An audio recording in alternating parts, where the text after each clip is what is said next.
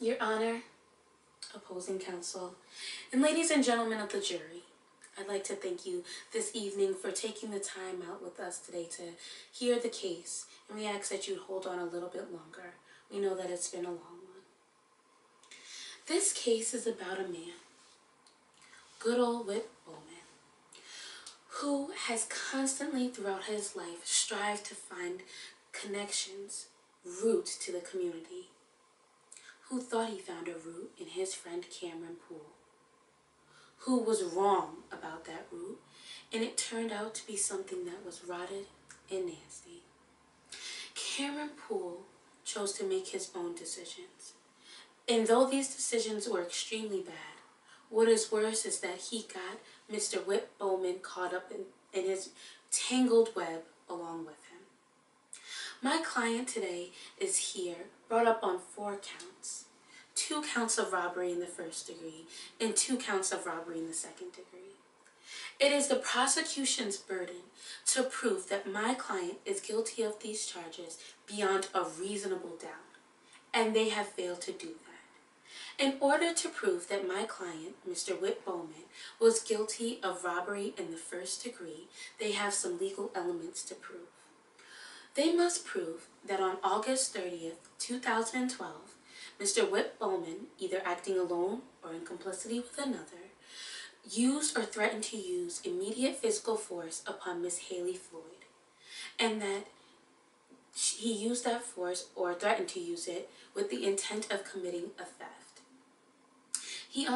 They also must prove, beyond a reasonable doubt, that my client was armed with a deadly weapon, or that he caused physical injury to Miss Haley Floyd, or that he used or threatened to use immediate physical force with the dangerous instrument. They have failed to prove all of these. They have failed to prove, beyond a reasonable doubt, that some of these legal elements were committed. You have heard the testimony of Miss Haley Floyd. She has testified today that in fact it was Cameron Poole who came up to her at the ticket booth and threatened her with a knife. She was at knife point, scared for her life, but it wasn't at the hand of my client. It wasn't because of Whit Bowman that she was threatened with a knife. Whit Bowman was operating a ride, which she has testified to. She's also testified that she doesn't think that there is any way that Whit Bowman could have been involved with this because she had such a great relationship with Whit. She mentioned that he was a good guy and that everyone liked him around the amusement park. The prosecution has not proven beyond a reasonable doubt that my client was armed with this dangerous instrument, nor have they proved that he threatened to use it. The prosecution is going to try and fool you with terms like complicity.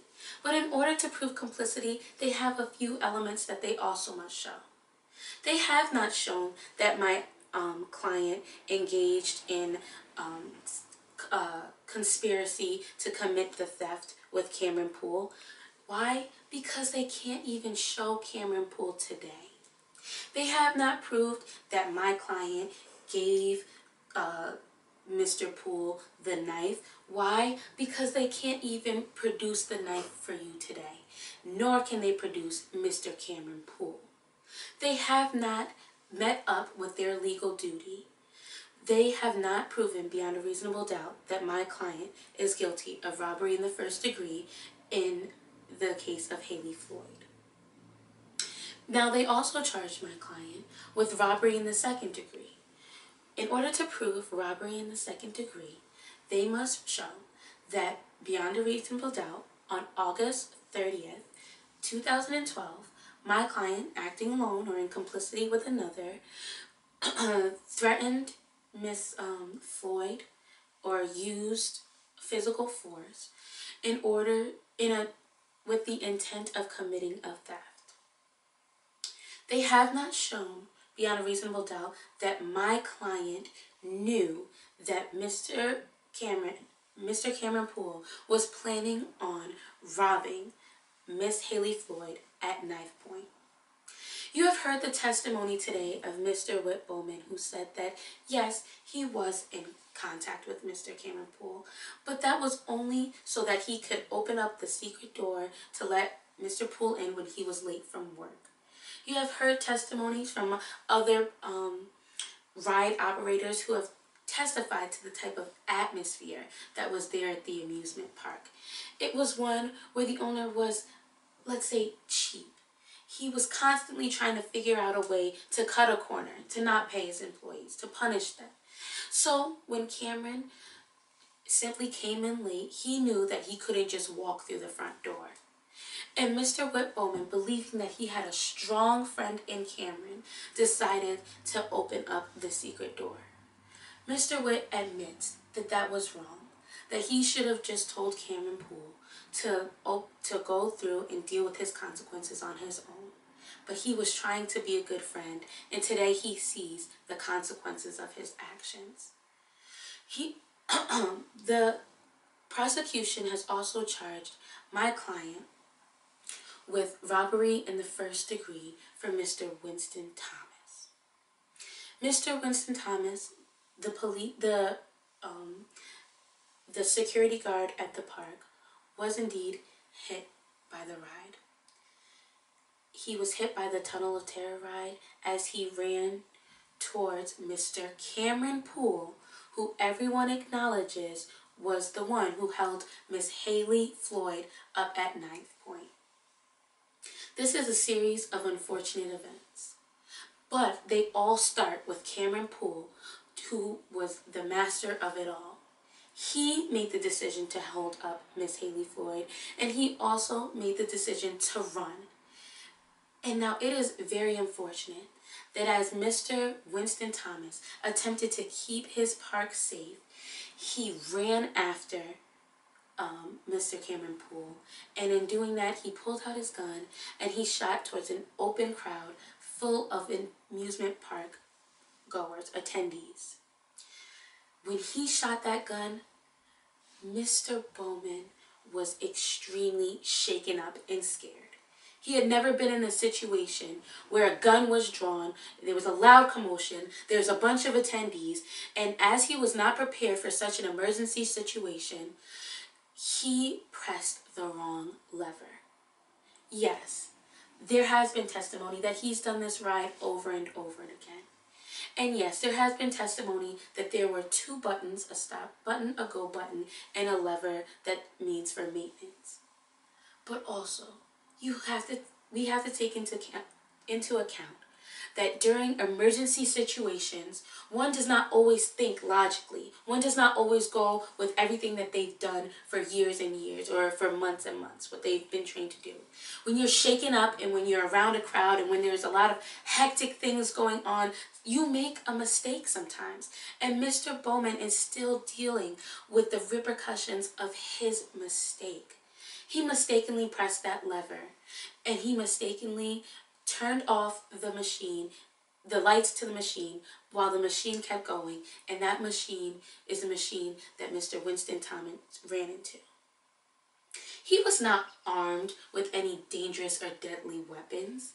He had no intent of stealing from Miss Haley Floyd, and therefore he had no intent of helping Cameron to just rush by and to end up with a physical injury to Mr. Winston Thomas. These events just spiraled out of control, and he found himself in an extremely compromising position. Mr. Bowman has testified to the fact that, and others have testified that, he did not run.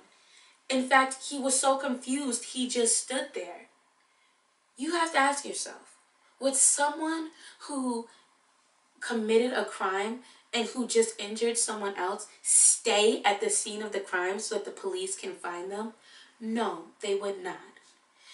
Mr. Whit had no intention of ever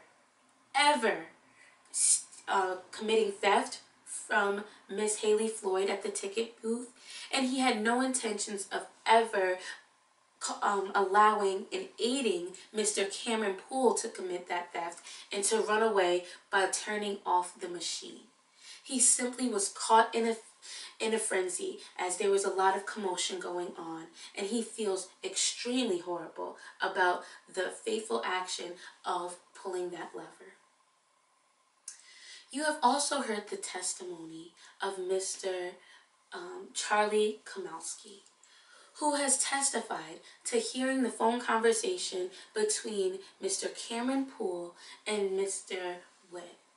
He has heard in that conversation that Mr. Cameron Poole was saying, I did it. And while Mr. Witt is like, what did you do? What is going on? He had no idea that this would ever spiral out of control. Mr. Charlie was the limousine driver. He was the one who drove Cameron Poole away. So this shows that Cameron Poole knew what he was going to do and had intentions of leaving the scene. Don't you think that Mr. Witt would also have been in that car if he had intended to rob Miss Haley Floyd? But he didn't leave in that car. The events that took place were horrifying. It is horrible that Mr. Winston Thomas got hurt.